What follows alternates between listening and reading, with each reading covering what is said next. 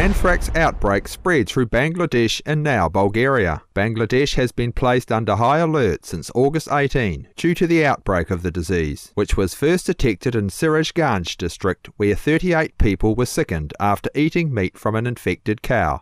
Since then, Bangladesh's Institute of Epidemiology, Disease Control and Research has reported that the disease has spread to 8 districts, with nearly 500 people and over 200 animals confirmed infected. Meat consumption in the capital has been noted to be reduced due to fears of the disease, whose symptoms include severe pain, skin lesions, and swelling that can lead to death.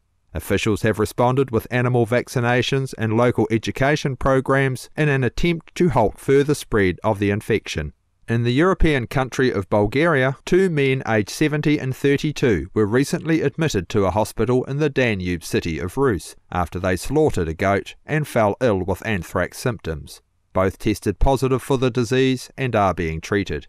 Our appreciation, officials, for your efforts to inform the public of this dangerous livestock-borne disease. It saddens us to know of the suffering to both animals and humans, and we pray that everyone soon turns to the safe and humane plant-based lifestyle for the utmost vitality and peace of mind.